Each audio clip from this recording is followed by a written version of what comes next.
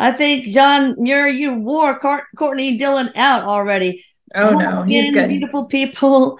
We are continuing with part two of our interview with John Muir, who is, well, you guys know him as John of the Mountains, perhaps, or the father of national parks, botanist, environmental philosopher, zoologist, everything. He's got a lot of ologists Mhm. in his armamentarium. Erik says jack of all trades. Jack of all trades Mhm. and master of all. Mhm. Thank you, Erik, for sticking with us also. I love you very much, of Mhm. course.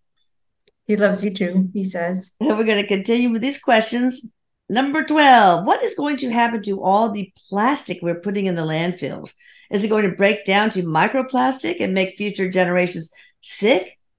Is there any way Did to, I like repurpose it and make it back blue he's again? wants to correct this question. Okay. It is already making you sick. Yeah. Yeah. What can we do with the plastic? Is there any way to turn it into something useful? In the future, there will be new technologies to utilize the plastic that is sitting upon your earth. He shows me that there are a couple of children, they're children now, who will who have come to take on this mission. Oh, But what he does say is right now it is important to not wait for this time period because many of you are literally drowning in your own plastics. It is important to understand that plastic is harmful yeah. and not in alignment with the energies of the earth. And you can begin to ask yourself, do I need to use this plastic? The answer will most often be no. He's also showing me he doesn't mince words, I as you can can tell tell. from the first Really? person. Well, he also shows me that if we ourselves go to markets and community gardens, we will not be tempted to buy things that are in this type of material, this type of plastic. It's very, very bad for the environment. Well, when So I was growing up, we didn't have plastic. I mean, I had an aluminum cup that I drank out of, and we had metal and wood toys and things like that. But so is there a replace? I mean, if we shut down all fossil fuel, what will replace plastic to make this, for example, or my charger or my glasses, etc.? What will what be? he's saying is that there will be materials to replace it that haven't been used or invented yet. And he Oh, also says that many things will return to the original materials, like the materials of Earth. yeah, You but know, we then think of these things as better, and there will be still some plastics used in surgery. yeah. He's showing me like within like your knee. I don't know. There must be Oh yeah, something. There's prosthetics. Yeah. some. Yeah, yeah. He's showing me those will probably be continue to be used, but there will be new laws. It's around 2040 to 2050, more like the 2042. There should be new laws that are going to be enacted that will um, it will be moving in a different direction, is what he's saying. Okay. But of Mhm. course, then the wood toys and aluminum glass and all that stuff, mining the aluminum and taking down the trees. I mean, that's not exactly the best for the environment either. So, it seems like you can't win unless you He do it said in a he specific says way. he's responding with the adage, where there is a will, there is a way. Meaning if we want to clean up our act, we can. We have to decide. So if we cut down wood to make wooden things to replace plastic things, then you're going to have a tree regeneration He's program. responding to that. He has a response to that. He wants to talk about the larger problem that he sees right now of consumerism. Yeah. That there Buy less, people. I hate shopping and buying stuff. that by and large, most people listening to this call today, including all of you listening, I think he's calling us out a little bit, have too many things. Yeah. Are all of these things necessary for your life? are all of these things used to edify your soul? So we have to ask ourselves, as we purchase more, as we Do I bring more, really need this? do we really need it? And I need my actually, husband to watch this because I get a lot of anxiety from hoarding that he does, and he just gets more and more stuff, and it's like, no, God, I just don't. I mean, it reminds me of my daughter, my youngest. She went to Peru to volunteer in a medical clinic, helping the very impoverished, and she was so struck by how impoverished they were. No shoes, no toys, nothing, but they were the happiest people she had ever seen. So that, I think, is a testament to exactly what you're saying, John of the Mountains. Okay. yeah, he's just saying it's like silly. We don't need all Yeah. this stuff, you know? 0 point energy, I think, will be the main thing that will save the planet. But I personally believe that we're going to have to transition slowly from fossil fuels and do that responsibly, etc. I don't think we can jump right into green unless they come up with 0 point energy and right away and I don't know, 0 point energy machines in our homes, etc. But what's your should we Well, it's interesting as you mentioned the 0 point energy, Tesla pops in. okay, good. I was like, hi, Tesla. Him. Oh, yeah. Yeah, yeah.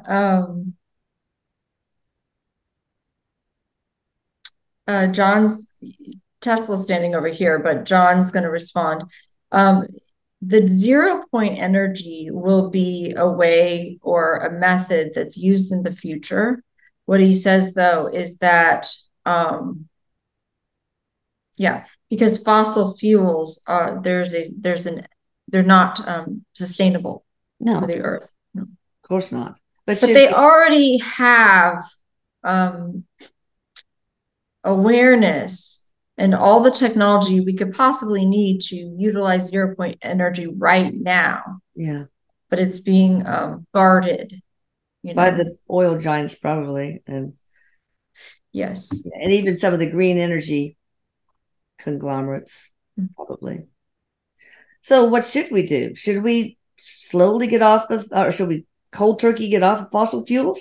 Or is that too No, he's not naive? suggesting that. He wants people to think in, we can begin to question how much we are consuming. Yeah, that's So the main thing. he's asking people, each person listening to this call, because he's saying this call, even he knows this, won't appeal to everyone Yeah. on YouTube, and that's fine. But he's asking people who are listening, who are take heed of what he's trying to suggest today, that we become aware of how we are affecting our personal world and the natural world that we are in contact with. Okay. You know, Yeah. he wants us to really, most importantly, think about the ways in which we consume. Yeah. Think about the food you consume. Think about the things that you purchase. Is this necessary? I know. Is this a way to edify my life and my soul? Be very discerning in what you choose to buy and put in your home and what you choose to wear. Is this a natural material? How is this produced? I am not suggesting that you make radical changes in this very moment, but I'm asking that over a period of time, you begin to become very aware of the ways in which you affect the world. Each person can make a difference if they choose to. Yeah. I think the main thing is when we do take things from Earth, that we not change them into something toxic, for one thing, but also that we regenerate things like the animals and the plants and the soil and the trees and all that stuff, right? And I think that's super important to me. And regenerate clean He water. agrees because what he's saying is that what we are doing is very short-sighted. He calls it short-sighted. Because it's about money. That's what people see. Yes. Greed. Right. So, for example, soil now is different. It doesn't have the nutrients that are then transferred to plants and animals that we once had. So what do you do about that? This is a return to communities and the old ways of living. I suggest that as changes accelerate on the planet in the next 3 years, I suggest and see that many people will want to find a simpler way of living in community with others. I say this not to scare you, but to prepare you for the Make us changes at aware. hand. Yeah. Yeah. It's for It awareness is out there. it Yeah. is to understand that many will leave densely populated cities in favor of land. On this land, communities will come together and begin to grow food and will share in the responsibilities of growing of this food. It is important that you take your head out of the sand, as you say now, and begin to look at ways in which you can understand how to grow food, how to replenish soil. It is difficult because many of you are working, and I'm not suggesting you do this all at once, but take the power back in your own hands and begin to understand that you have the power to create a cleaner and more beautiful planet. Yeah, to raise livestock in a way that is not profit driven. So they're pumped with hormones and all sorts of things. So yeah, it's a The problem. biggest thing, other than being aware of the ways in which you consume and the amount of things you buy, is to become aware of how the food you are eating affects your physical body Yeah. and how the food you are eating affects the natural world. For there is currently no balance among these systems. If you simply began to understand that the food I consume affects my physical body in such a way that I want to eat clean and pure food, you would change the entire system because you would refuse to participate in those who are motivated by greed and corporate profits. I know. There's just so much irresponsibility. One time I went to the Exumas and snorkeled. It was just beautiful. Oh my goodness. Did some diving, took all the kids. And then a couple of years later, went back. It was beautiful. Went back again, and I found a diaper and a coral reef and just all sorts of stuff on the beaches. It just sickened me. So the health of our oceans, I'm quite worried about. So will rewilding projects be larger and more popular in the future? Sorry, I didn't hear the question. Can you say it again? Will rewilding, I Mm. guess I don't know what projects be larger. I'm gonna look that up and more popular in the future. What you refer to as rewilding, I refer to as a return. Oh, okay. Okay. Yes, there will be more. He calls it foraging. Rewilding looks to me like he's showing me reintroduction of native plants in specific areas. That's Yeah. what I think this is. I'm not, that's what he's showing me. So I could be saying this wrong. So sorry if I am. If you're No, looking it up, you I can think tell you're us. right. That's Uh, what he's saying. let's see. What is rewilding? I know one of my neighbors has a ranch, and he repopulated everything with It natural will be, yes, it's stuff. to me what he's showing me is it looks like that there's, particular plants that are native and grow best in particular areas. And it will be like, that will be more focused on. There's also going to be a return for people who are going to be interested in things like foraging natural Oh, okay. plants and herbs and things like that. That's what he's showing me. So yes, I think that answers the question. Rewilding is a progressive approach to conservation. It's about letting nature take care of itself, enabling Mhm. natural processes to shape land and sea, repair damaged ecosystems, and restore degraded landscapes. Through rewilding, that's hard to say, wildlife's natural rhythms create wilder, more biodiverse habitats. That just sounds beautiful. Mhm. Well, he's saying, but it also looks like there's like, yeah.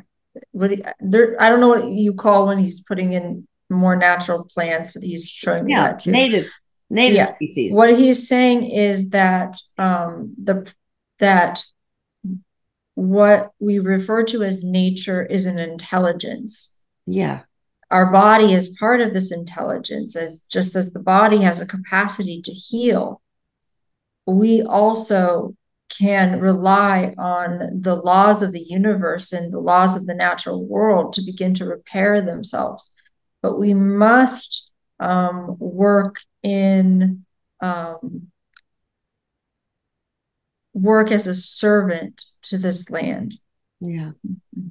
Yeah, it says nature knows best when it comes to survival and self-governance. That's the intelligence bit that you're talking about. So yeah, I think that'd be cool. All right, last question and we'll close. And this is probably the most important question of all. What's going on with my knockout roses? They never have done well, except when we had a horrible, horrible long freeze, and then they came back beautiful. And then what's wrong with them, Erik, Mr. Muir? He can speak to this. There are some difficult weather patterns, and the roses are not like it looks like the heat with the cold, and it's very erratic where you are. Yeah, but in other places in Houston, they're looking good. Is something wrong with my soil? Is it something wrong with this? Two things. There is something. Not every place in Houston has good roses, by the way, but Yeah, something I with know. the hot with the cold is causing problems. Your soil, he shows me, looks deficient Yeah. in nutrients. So he's showing me putting like some things to improve the soil where you are. Would I've be done very, so very much. helpful. I've done earthworms. I've put some like fish oil emulsion. I've gotten it tested, and I can't remember what the levels are, but it's just so ugly. You can work with have you worked with the beings that Oh no, maybe I should. because that's what they're telling me. You can Good. ask them to help regenerate the soil. That you know how to do this. You know how to do this with your Okay, scale. I'll do it. Yeah, there you go. I'll do it. All right. Thank you. You guys check out Courtney at CourtneyDillon.com. Thank you, Thank you Mr. very Moore. much. We're going to have a part 3 because I didn't finish, but there would be too much. We'd go way over if I continue. So, yes, and thank you, Erik. I love you. I love you all. And yeah, hit the notification bell for part 3. Bye. Thank you. Bye. Have a nice day. Thank you. You too. Bye. Thank you. Bye.